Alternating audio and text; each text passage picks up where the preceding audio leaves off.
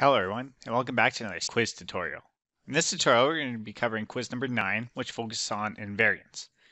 Now, invariants may sound really scary, but much like the other concepts, it's actually pretty easy.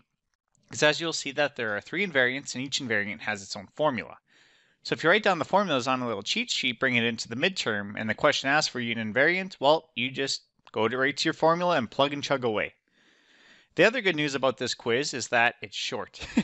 Thank goodness, because that last quiz with linear maps, that was a pretty beefy one, as you guys saw from the length of the video. This one should be quick and easy, not too bad. So, with that being said, let's look at the formulas for the invariants. Alright, to aid me in showing you guys the 3 invariant formulas, I defined a matrix M which is 3 by 3. So this will kind of help show you guys how to use the formulas. So as I mentioned, there's 3 invariants, and each one of them has a specific formula. So the first invariant is also called the trace. So to define the first invariant, what we do is we go I with the little subscript 1 and then of M. So this is the first invariant of matrix M, which is also equal to the trace of M.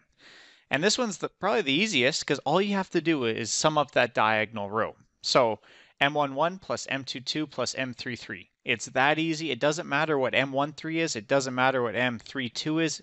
Nothing like that. It's just a nice quick summation.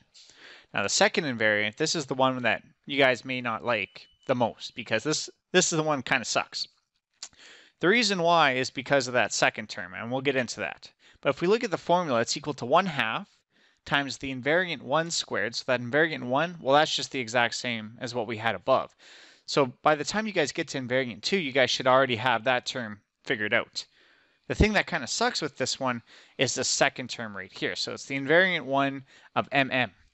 So it's very simple to do. All you have to do is take your matrix M, multiply it by itself, and if you have a 3 by 3 matrix and you multiply it by a 3 by 3 matrix, you're going to get another 3 by 3 matrix. So the first thing you're going to have to do is multiply the two matrices together, or I guess the same matrix together, and then you're going to have to take the trace of that second matrix MM. So that's kind of where it gets a little bit tedious, but after that, it's not too bad. Then you just substitute everything in. The only thing I'd like to keep in mind is that there is a squared sign under the invariant 1 of just the plain M. So that first term, there is a squared sign. A lot of students will forget that squared sign, I guarantee it.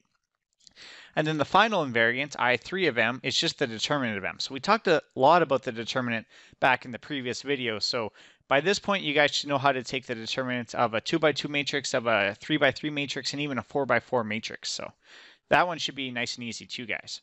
So to help explain these just a little bit further, we're going to jump into the quiz. The quiz is nice. It's only one question, and it asks us to find the 3 determinants of a matrix. So with that being said, let's jump into the quiz. All right, guys, so there's one question in this quiz, which is very nice, and it says find the 3 invariants of the following matrix. So M is equal to 1, 2, 0, 0, 1, 0, and 0, 0, 1. So all we have to do is go back to the formulas that we already know. And again, you should write these on a cheat sheet just to bring it to the midterm. It's open book, so why not? And then we just basically have to substitute everything in and plug and chug our way to the answer. So we're going to start with the first one, and the first invariant is the nicest. So we say I1 of M. And again, if it asks for the trace of M, which is defined as TR of M, they're the exact same thing. This is going to be the sum of those diagonal components. So when I mean diagonal components, I mean the ones that I just highlighted there. So M11, M22, M33. So notice how it's always 1, 1, 2, 2, 3, 3. If we have a 4 by 4 matrix, we'll include M4, 4, stuff like that. So this is nice and easy because this is going to be equal to 1 plus 1 plus 1. So again, this is M11 plus M22 plus M33, and we get the trace of M is equal to 3. So as you guys can see, pretty easy question. You guys may not even need a calculator for this kind of question, which is great. If you don't need a calculator, then it's perfect. Nice, quick, easy midterm question. But then invariant 2, this is when things get a little bit more challenging. So we come down and we're just going to write the formula for invariant 2. So I2 of M is going to be equal to 1/2. So 1/2 is just a number. We shouldn't be scared of that. Times I1 of M squared. And we just defined this above. So we already know that I1 of M is 3. And then plus, oops, sorry, not plus. Oops. This is a minus sign. Minus invariant 1. So we're going to need the trace of matrix MM. So this is going to be the only thing that kind of sucks in this problem, because if we come through here really quick, well, 1/2, well, that's just 1/2. I1 of m, we know that this is equal to 3, because this just comes directly from above. So the only thing that we're going to need to find is what is I1 of mm. Well, to find that, the first thing that you should do is you probably say, hey, I need to figure out what exactly mm is. So again, this is just the matrix multiplied by itself. So what I'm going to do is I'm going to write the matrix m. So we're going to have 1, 2, 0, and then 0, 1, 0, and then 0, 0, 1. So this is matrix m. And sorry, this takes a long time to write a matrix. I feel bad if you're a 102 prof. Sit there forever just drawing brackets. All right, and we're multiplying this by itself. So we're going to have the same matrix. So 1, 2, 0, 0, 1, 0, and we have 0, 0, 1. And that's all you're going to do. So there's two ways to solve this. One is, of course, by hand or just by inspection. I'm not sure how great your guys' linear algebra is, but mine is mine's the shits. So I just throw it into my calculator if I'm being honest. And what you get is you get 1, 4, 0, 0, 1, 0, and 0, 0, 1. So all I did was take those two matrices, multiply them together, and then I get the new matrix, which I'm just going to leave as matrix mm. Now to find the trace of mm, so we want I1 of mm, which is also the trace of mm. We're just going to sum those components again. So I'm just going to draw my nice diagonal line, and we see that it's actually the same where it's 1 plus 1 plus 1. So the invariant 1 of mm is actually equal to the invariant 1 of m, which is 3. So I come down here, and if I want to find invariant 2 of m, I just have to substitute everything into the formula. So I2 of m is going to be equal to 1/2. So that's just a number. Don't be scared of the 1/2. And then we're going to have I1 of m squared. So we're going to have 3 squared minus I1 of mm, which we know is just 3. So we substitute everything into here, throw it in your calculator if you want, or you can do the mental math.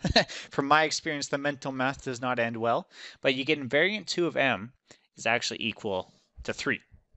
So right then and there, we found invariant 1 of m is equal to 3, invariant 2 of m is equal to 3. This is a kind of a coincidence. Don't always think that I1 is equal to I2. Not always the case. More of a coincidence. And then the last thing that we need is invariant 3 of m, which we said again is just the determinant of m. So for a 3 by 3 matrix, very, very easy to get the determinant. So if I wanted the determinant of m, I'm just going to go determinant of m is equal to, so it's going to be that first coefficient. Actually, we should write it down here just so that everybody can follow along without having to scroll up and down. So the determinant of m is going to be 1, 2, 0, 0, 1, 0, and then 0, 0, 1. So it's actually just taking the triple scalar product. So what I'm going to do is I'm going to take, and I'll switch the highlighter, I'm going to take this first coefficient 1, so I'm going to go 1, and I'm going to multiply it by these. And what I do is I call it the Jesus fish. It actually came from a different instructor. What I do is I come down, and I come up and back down. So it looks like a little fish. And what I do is I follow the order. So I go 1 times 1, and then minus 0 times 0. So this is how I taught the ENS 130 kids, and they never forgot it. I know it's definitely a weird way to teach it, but it somehow works, and you'll never forget it. So then I move on to the second one. So my coefficient, oops, that wasn't the highlighter. So my coefficient this time is 2. So I go minus 2.